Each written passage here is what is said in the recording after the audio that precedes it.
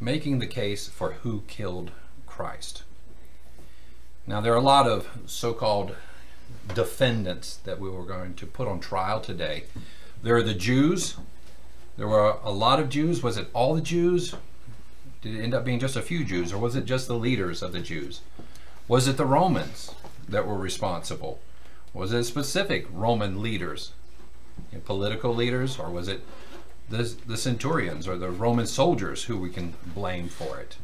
Nonetheless, we're going to go through and make a case against or for each of these. Let's begin with the Jews. In Matthew 26, verses 3 through 5, we see that they had it in for Christ. Again, he was obviously kind of stepping on their toes as they saw it and what he was doing, what he was saying, and they were obviously worried about their leadership and about them continuing to be able to rule and them being able to control the people that were quote-unquote under them. And so Christ, as it were, became a thorn in their side. So they came to the point towards the end of the Gospel of Matthew, chapter 26 and beginning of verse 3, that this happened. The chief priests, the head ones, the scribes, and the elders of the people, so these are the who's who of the leaders, the religious leaders of their day, assembled at the palace of the high priest, who was called Caiaphas, and plotted to take Jesus by trickery and kill him. But they said, no, not during the feast, lest there be an uproar among the people. Again, they were talking about the feast days that we are now keeping and that we are in the middle of. But it's interesting that they felt that they could take him by trickery. Nonetheless, that's what they were going to try to do. As much as they had tried it in the past, it never worked. I'm not sure why they thought, but they could do it again. But nonetheless, they're going to try this by hook or crook. They're not going to try to do this the legitimate way. And know what they want to do. They want to kill him. And again, this was not an up and up type of deal that they were trying to put together here, because they were trying to kill him. They didn't have anything to do that with, so they were going to try to figure out some way to do it. And then we skip down to verse 55, and it says, in that hour, Jesus said to the multitude. So here we have the beginning of the implementation of it, and Christ speaking, have you come out as against a robber? Speaking about himself. Is this the way that you guys are going to come at me? As like I'm a robber with swords and clubs to take me? I sat daily with you, teaching you in the temple, and you did not seize me. So here it is, they came in at night, under the cover of darkness, as it were, and they arrested him. They had all this time and all this ample opportunity before to do it, but you see already the surreptitiousness of their plans. So they also, at this point, just arrest him. They didn't tell him why they arrested him. What was the charge? So they took him and arrested him without a charge. Why? Because there was nothing that he had done and said in all their previous encounters to give them cause to do this. Christ, as we know, lived a perfect life. And, like Peter said, deceit was not even found in his mouth, much less any of these other things. Now let's turn over to John 18 in verse 12 through 14 to begin. John 18, and we'll be skipping around the Gospels quite a bit for this against the Jews, this case that we're making. John 18, verses 12 through 14.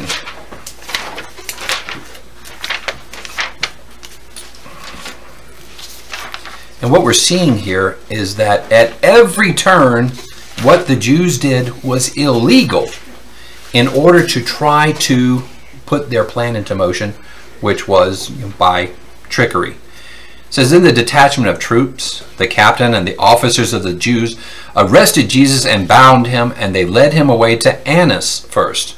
Okay, again, this is at night. Now, Annas was the father-in-law of Caiaphas, who was the high priest that year. Now, it was Caiaphas who advised the Jews that it was expedient that one man should die for the people. Now, what we have here is that they're taking him to Annas, who was a former high priest. He was not the sitting high priest, So it should have never have gone to Annas in the first place. Yet they bring him there, and they bring him at night. So what we have here is that, okay, these things are happening in the middle of the night, which was illegal in and of itself, because when you had to bring somebody before the chief priest, the ones that were sitting at the Sanhedrin, it had to be between the morning and the evening sacrifice. So basically between 9 was about the time that they did the morning sacrifice. So after that, the Sanhedrin would sit.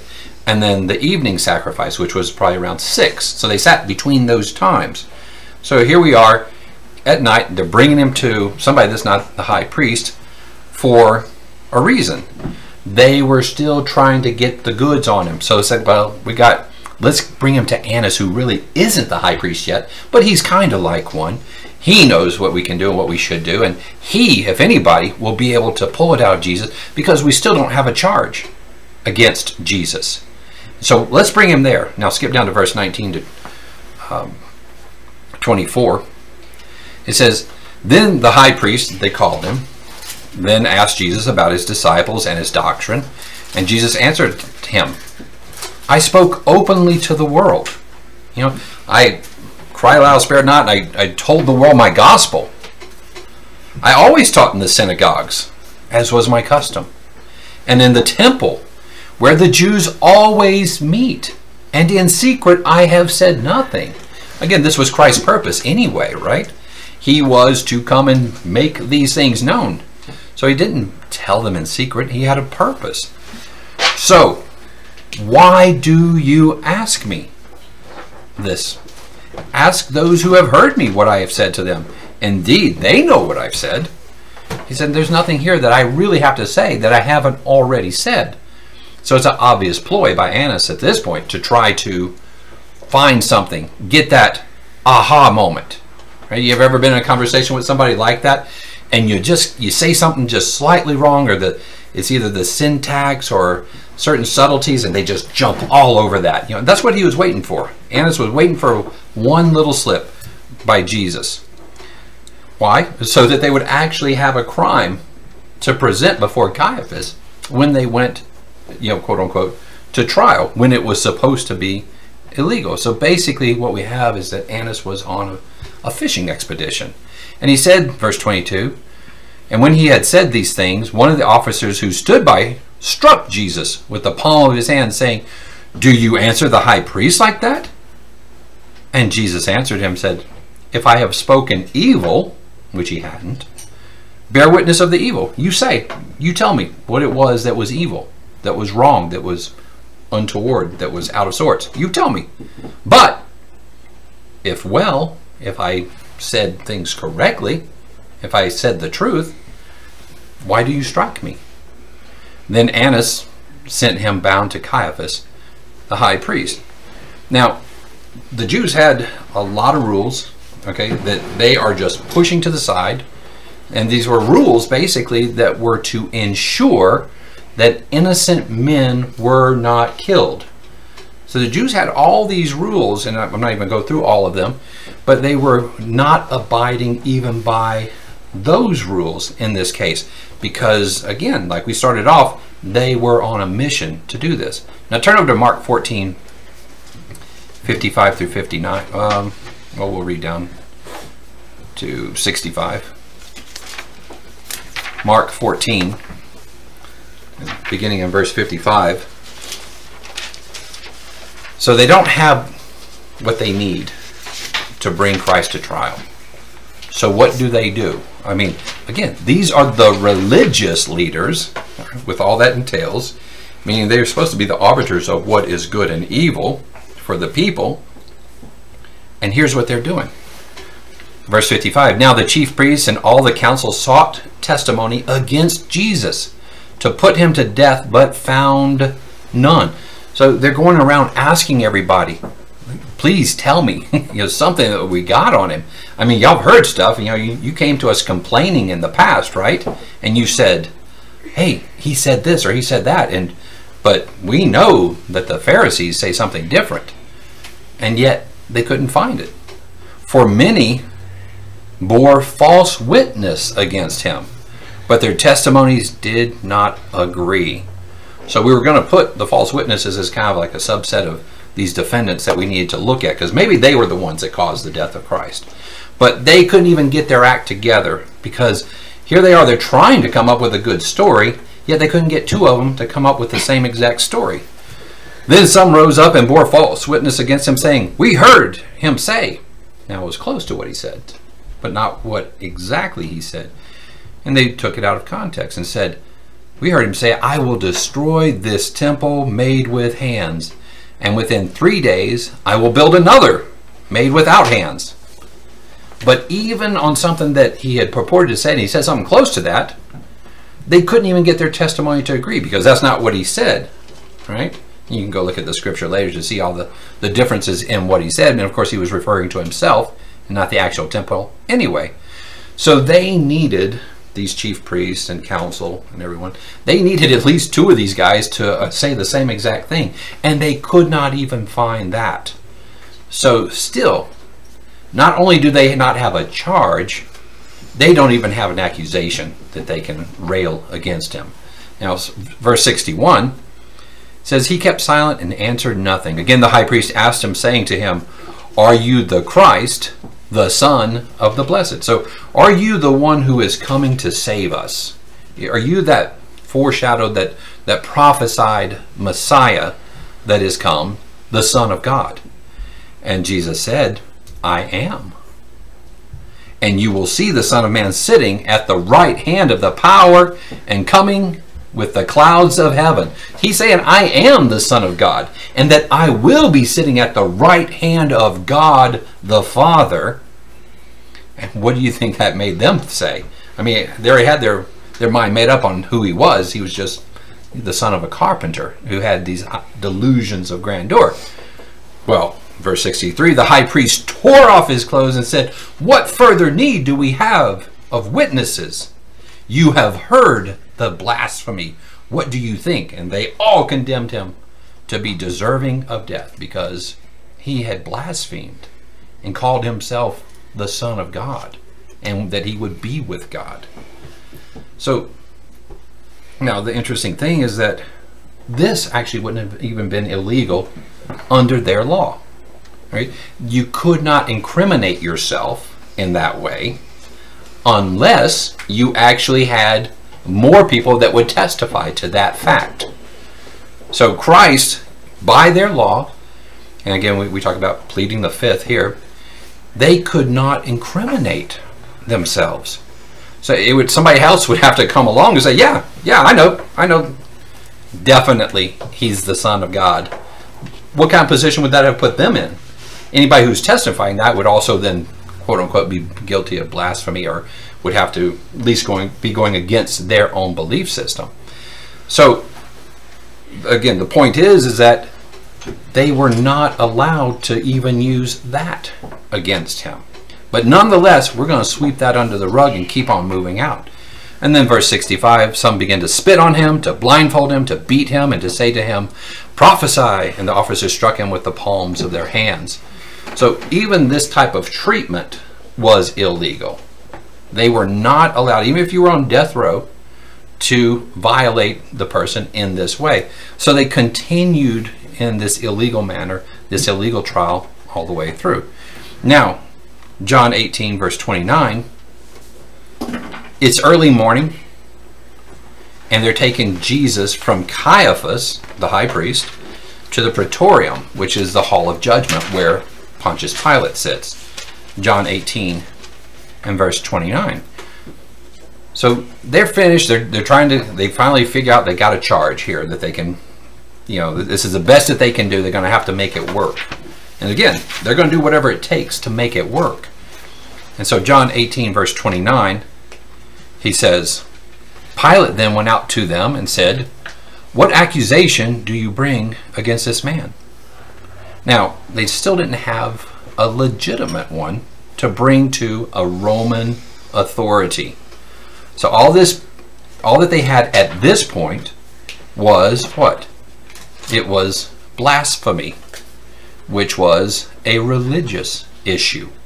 So if it was a religious issue, Pilate would not have had any jurisdiction over it. And they knew that, and so they're not going to bring that up to Pilate. Whenever, he asks, what's the accusation? They can't tell him because he would have just, as it were, pushed it back down to the lower courts, or to the, in other words, the Jewish religious courts for them to handle. But that wasn't going to work because, again, they're between a rock and a hard place as it is. Then verse 30, they answered to him, the Jews, and they said to him, if he were not an evildoer, we would not have delivered him to you. Doesn't that make sense, Pontius Pilate? Again, are they not being very careful? They knew what was up. They knew that they could not bring that accusation. So again, they tried to cover it up and push it before him. And Pilate said to them, you take him, because they didn't come at him with a legitimate charge. It was this nebulous type of thing that would be thrown out of court. And he says, you take him and judge him according to your law. Therefore the Jews said to him, it is not lawful for us to put anyone to death. And so now here their real motive actually comes to light. Again, they said this from the beginning, but now it's out there. We want to kill him. That's why we're bringing him to you, because we can't do it. We're under the Roman authority right now here in Jerusalem, and so you're going to have to be the one who does it. Now, Pilate interrogates him, and then he comes to the following conclusion in verse 38. Okay, and he comes to this conclusion because, again, looking at the merits of the case, he had no agenda, so he had no reason to come to any other conclusion. Verse 38, Pilate said to him, to Christ, what is truth? And when he had said this, he went out again to the Jews and said to them, I find no fault in him at all. But that wasn't good enough for the Jews, as you can imagine. So Pilate then kind of says, okay, I know what, I got a good idea. I can send Jesus to Herod. And the Jews are all for that because Herod was much more ruthless than Pilate. So Pilate was hoping that he could just be done with the matter, and by putting it into Herod's court. Luke 23, verses 8 through 25. Luke 23, beginning in verse 8.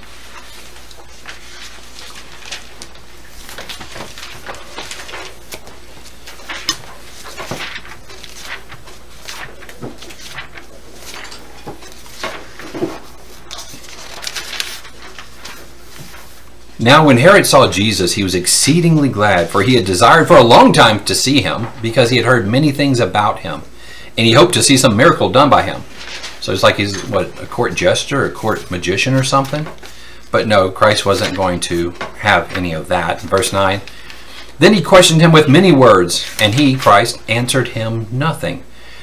The chief priests and the scribes stood and vehemently accused him. You can imagine all the vile things that they were saying, and yet nothing stuck or could stick. Then Herod, with his men of war, treated him, Christ, with contempt and mocked him and arrayed him in a gorgeous robe and sent him back to Pilate.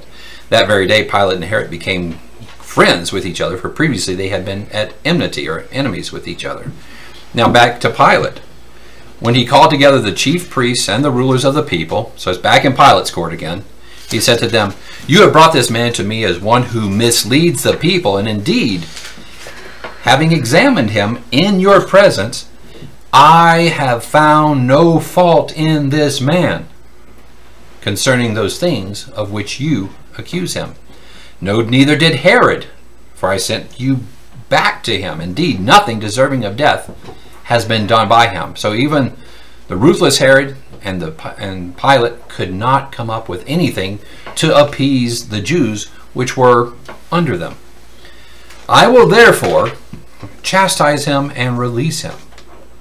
For it was necessary for him to release one to them at the feast. And they all cried out at once, saying, away with this man, release to us Barabbas, who had been thrown into prison for a certain rebellion made in the city for murder. So again, they were more willing to let this man go than Christ, who they could find nothing against. Pilate, therefore, wishing to release Jesus, again called out to them. But they shouted, saying, crucify him. Crucify him. This is what the Jews are calling for. This is what they want. This is what they've been working towards this whole time. Then he said to them a third time. Okay, how much more clear does it need to be here from Pilate to the Jews? Why? What evil has he done? I have found no reason for death in him. I will therefore chastise him and let him go. Again, he's trying to sell them on it. He said, okay, here's what I'm going to do. I'm just going to chastise him and let him go. But they were insistent, demanding with loud voices that he be crucified. And the voices of these men and of the chief priest prevailed. So Pilate gave sentence that it should be as they requested. And he released to them the one they requested, who for rebellion and murder had been thrown into prison. But he delivered Jesus to their will. So it was the Jews. They had finally gotten what they wanted. You know, they got this sentence. It's what they had been pushing for and demanding this whole time. And then finally, in Matthew 27, 24, and 25,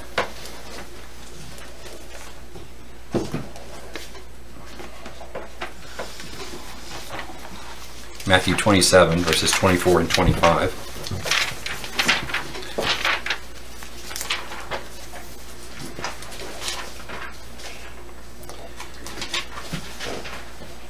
When Pilate saw that he could not prevail at all, but rather that a tumult was rising, he took water and washed his hands before the multitude, saying, I am innocent of the blood of this just person. So he was washing the blood from his hands, symbolically.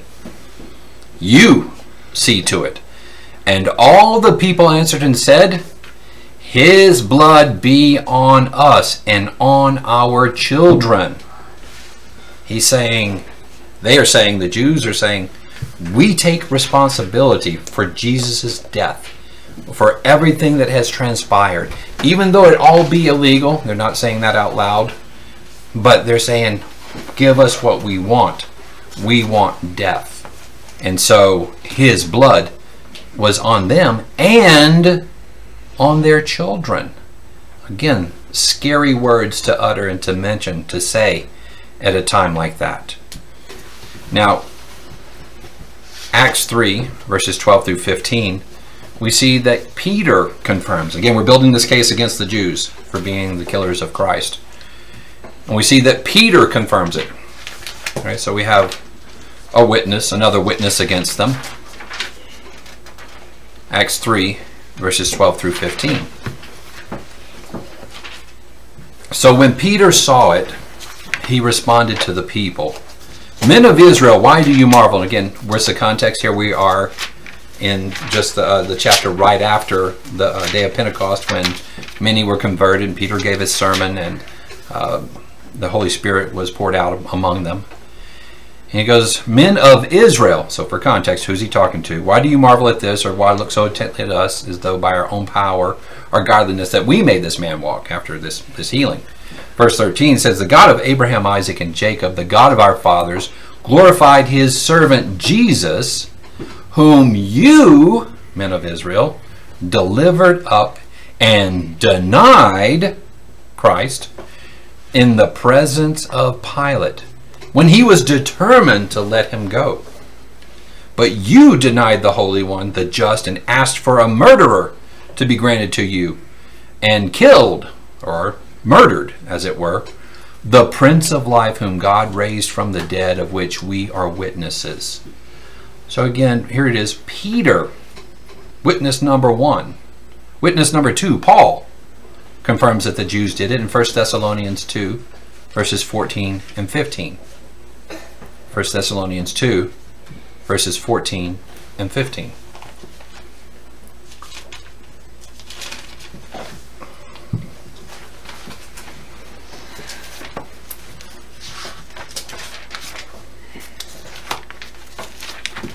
First Thessalonians 2, verse 14. For you, brethren, became imitators of the churches of God which are in Judea, in Christ Jesus. For you also suffered the same things from your own countrymen, just as they did from the Judeans, who killed both the Lord Jesus and their own prophets, and have persecuted us and do not please God and are contrary to all men.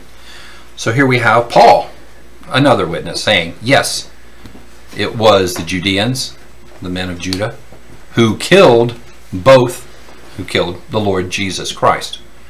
So, again, a very, very strong case to be made against the Jews, that they were the ones that killed Christ.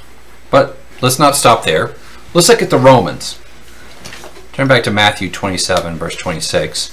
Let's look at Pilate here in this.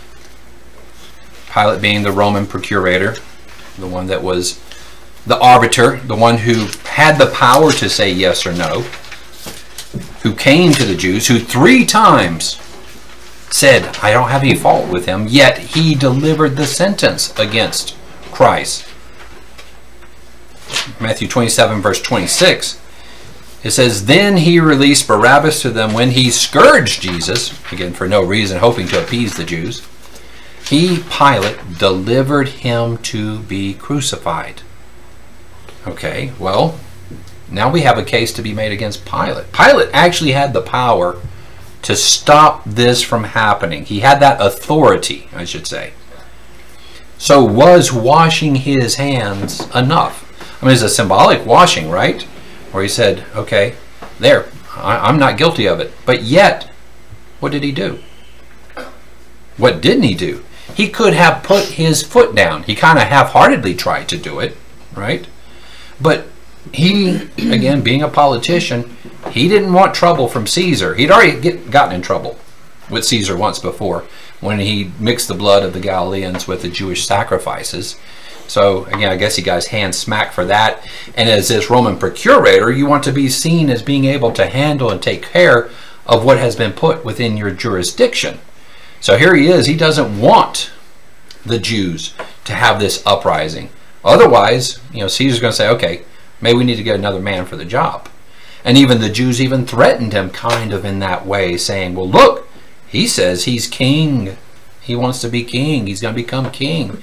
Isn't that in direct opposition to what Caesar wants and what Caesar is? This man's raising himself up to be in competition with Caesar. And so they try to influence him that way. And again, obviously, a lot of these things impacted. But Pilate had his wife tell him, don't be involved with this. I have had a dream. And it was a very troubling dream, saying, this is what's going on. You can't be a part of it. So Pilate had all these things. He had that authority, the ability.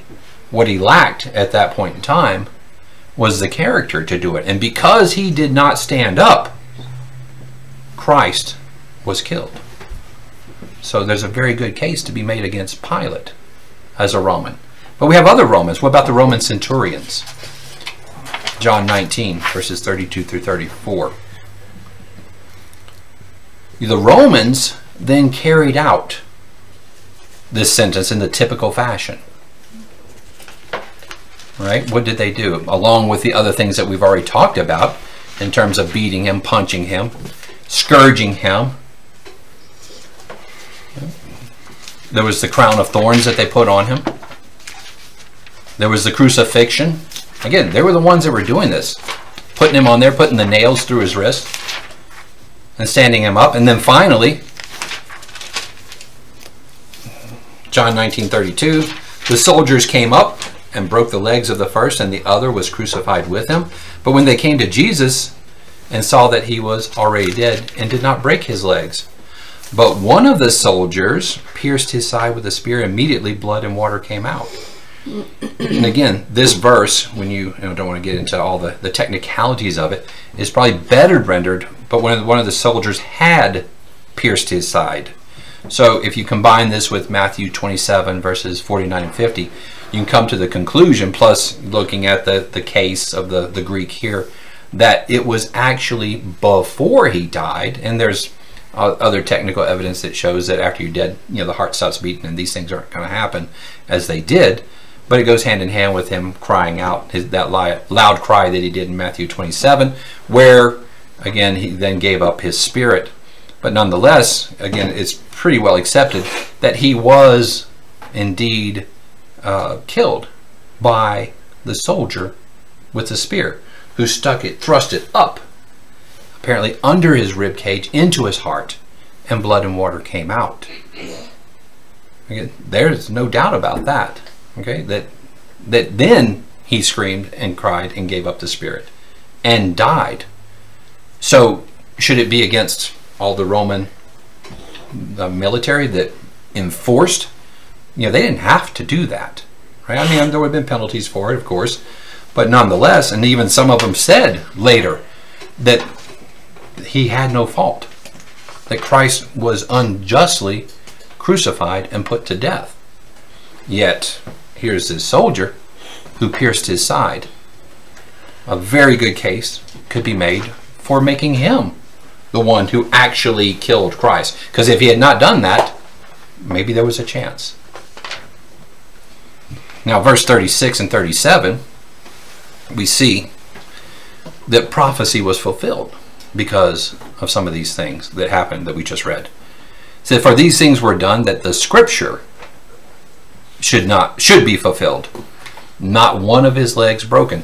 So they came and they would break the legs, kind of hurry up the process, because it was a slow suffocation by hanging by your arms, that it would constrict you in such a way your muscles would give out that you would eventually suffocate to death. And so they'd break the bones so they couldn't support themselves with the legs, and it would speed up the process.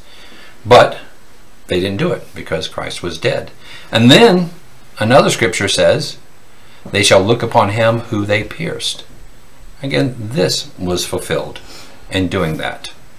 So now what we are coming to see is that actually many people were complicit in this death. They were accomplices to this wrongdoing. Let's look at Acts 4, verses 26 and 27 and 28. Acts 4, verse 26 and 27 first. We see that there were many people to blame for the death of Christ.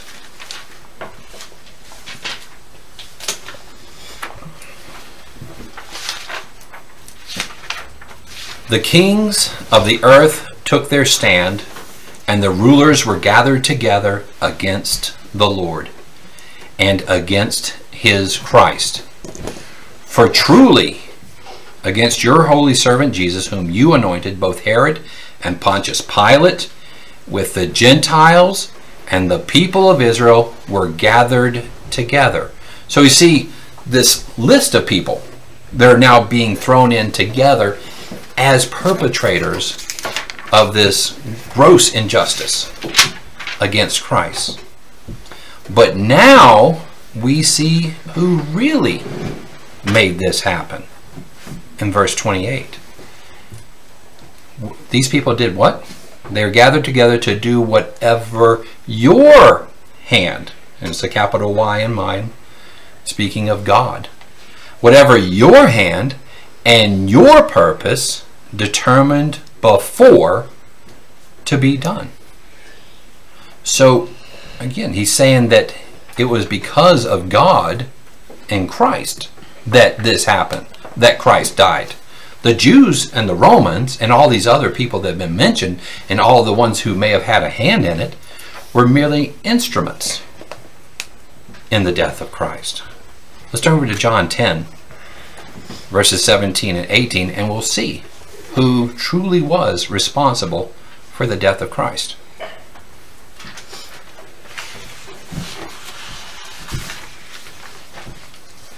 John 10, verses 17 and 18.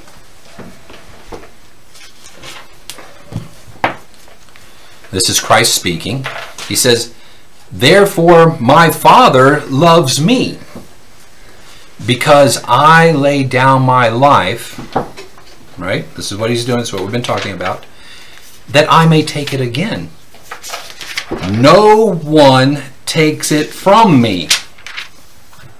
Not Jew, not Roman, not Gentile, not political leader, whether king or procurator, or religious leader, scribe and Pharisee, chief priests, elders. No one takes it from me, but I lay it down myself of my free will. I have power to lay it down. I have that ability that no one can usurp in this respect. And I have power to take it again. This command I have received from my Father. So think about it. Christ on earth, he was God who divested himself and became flesh, even said while he was on earth, I can call legions of angels to come and do my bidding. How then could these Roman centurions, this weak-kneed Roman procurator, these Jewish scribes and Pharisees who hid behind their authority, how could they come and take it if he did not allow it, if he did not want them to? Again, rhetorical question. Of course they couldn't. And so, again, he says, no one takes it from me. I lay it down myself after talking it over with my Father. And of course, we have God, his Father, in heaven, in all his power and glory,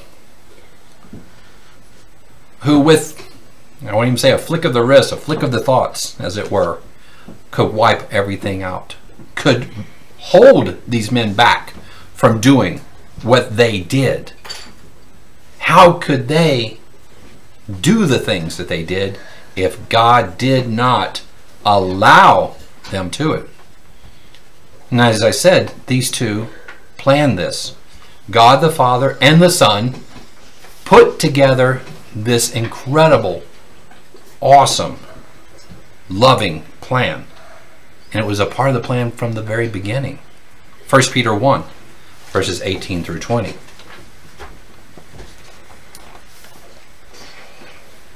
1 Peter 1, verses 18 through 20.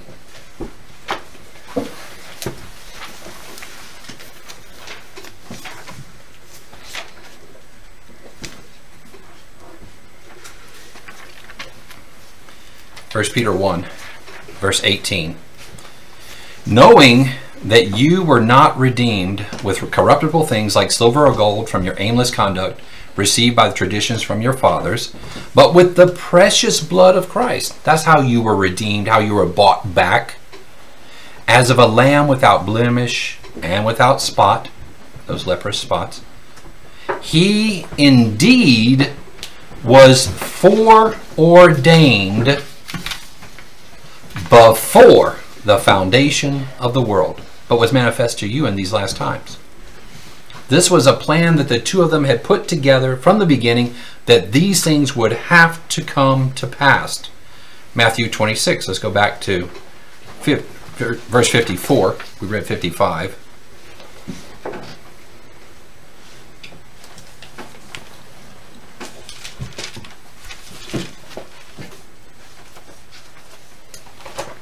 Matthew 26, verse 54.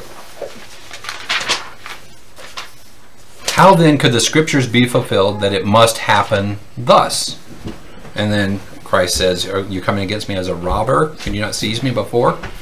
Verse 56. But all this was done that the scriptures of the prophets might be fulfilled. Then all the disciples forsook him and fled. The disciples left. They were no help in that. And so, when they could have and should have been there, still, they couldn't have done it, just as a side note. But the point is that the scriptures showed it. So it was foreordained before the creation of this world, and it was according to the prophecies of the prophets. In fact, let's look at that in Isaiah 53 and verse 10.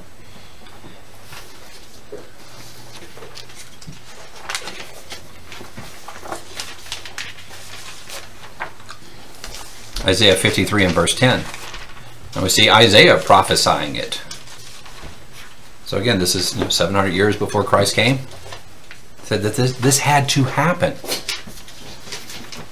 It was completely within their control. It was a part of their plan, being God the Father and the Son. Isaiah 53 and verse 10, it says, "Yet it pleased the Lord to bruise him. He has put him to grief when you make his soul an offering for sin. He shall see his seed, he shall prolong his days, and the pleasure of the Lord shall prosper in his hand." So it was God who put this, and it was God who was overseeing this, while the other member of his family was in flesh on the earth. He was seeing to it, making these things happen. But why, though, did they have to happen? And we come now to the real committer of the crime. The reason that God the Father and the Son had to do this was because all mankind is responsible for the death of Christ. Not just the Jews, not just the Romans, not just the people of their time, but all mankind. Let's go back up to verse 4 in Isaiah, and we see why Christ had to come and do this. Because of our sinful nature, and that the penalty of our sins, which is death, he had to pay in order that the plan of God could be fulfilled and continue on. Verse 4, "Surely he has borne our griefs and carried our sorrows, yet we esteemed him stricken, smitten by God." So again, once again, it shows God doing this. "And afflicted," or God allowing it. "But he was wounded for our transgressions. He was bruised for our iniquities," our sins. "And by his stripes we are healed. All we, like sheep, have gone astray. We have turned everyone to his own way, and the Lord has laid on him," on the one who is coming as Jesus, "the iniquity of us all.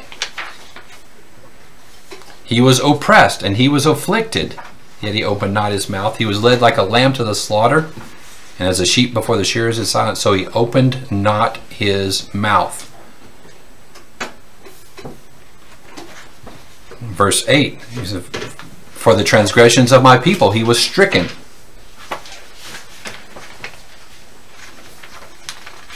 Verse 10, "Yet it pleased the Lord to bruise him."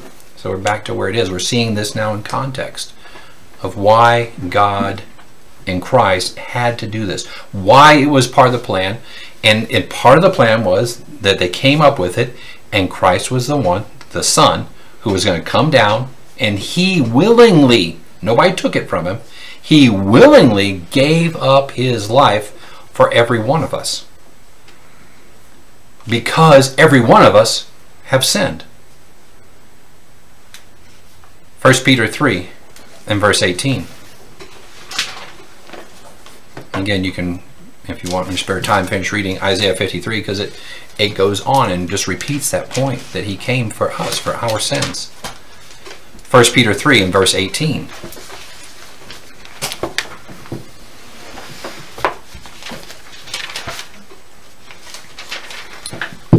"For Christ also suffered once for our sins." Okay, that's why he came. He died for our sins, the just, that's being Christ, for the unjust, that he might bring us to God, being put to death in the flesh, but made alive by the Spirit.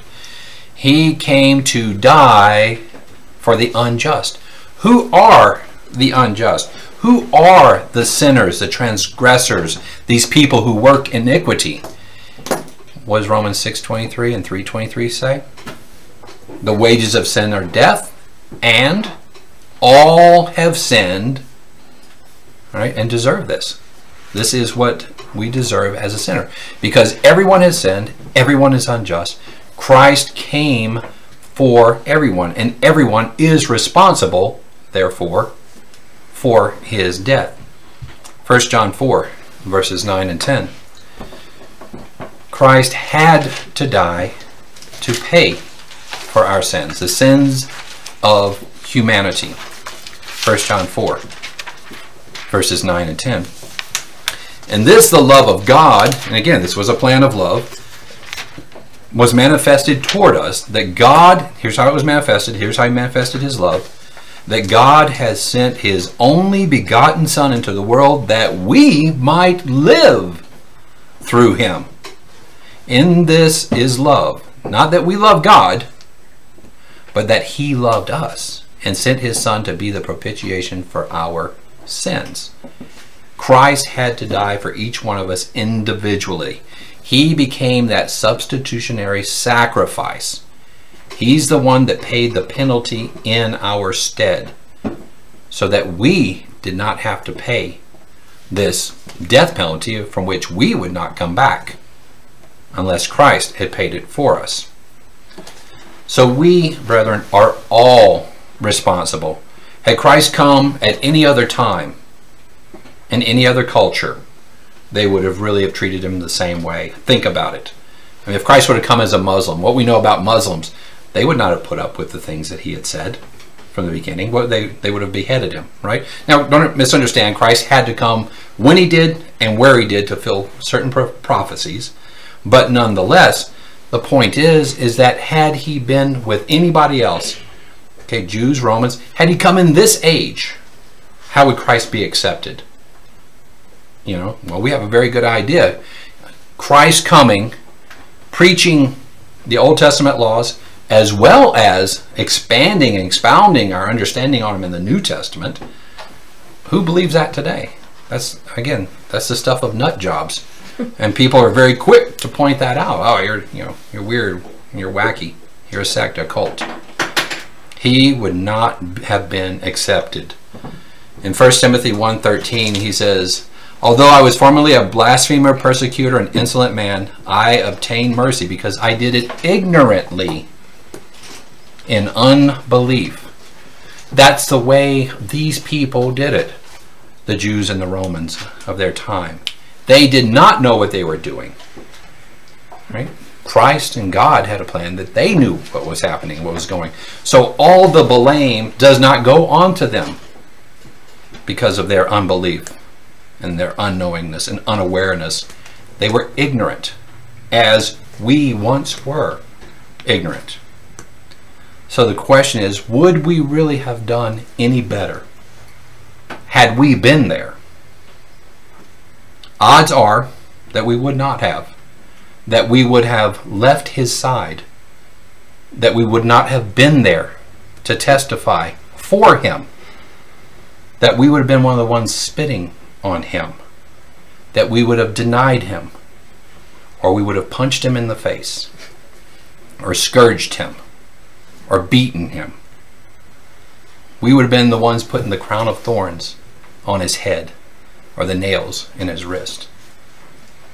We would have hung him on the tree, and we would have stuck the spear in his side, and we ultimately would have betrayed him with a kiss. We are guilty of his death, but because of it, we can be forgiven. For God so loved the world that he gave his only begotten Son, that whoever believes in him should not perish, but have everlasting life. For God did not send his Son into the world to condemn the world, but that the world through him might be saved. And that's every one of us.